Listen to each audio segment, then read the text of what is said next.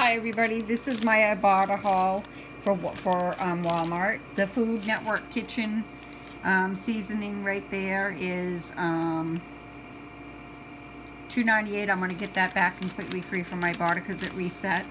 The Yoplait, this big box of 8 is $3.98. I had a dollar coupon making it $2.98. Get back $1 from ibotta, making it let's see, $2.98. $1 back from ibotta makes it $1.98. $1.98 for that. The Greek yogurt is $1. I get back 50 cents from ibotta. The tension headache and the Excedrin PM, that is $3.96, $3.84, and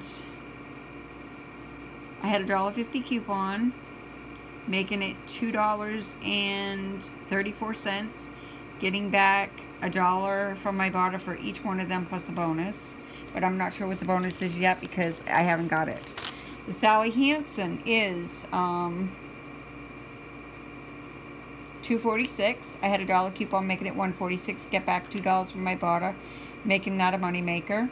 And the other Sally Hansen is $3.96 with a $1 coupon making it $2.96. Getting back $2, making it 96 cents. So my subtotal is $16.06. I'm going to get back $10.96 from my ibotta plus $1 for a bonus for $11.96.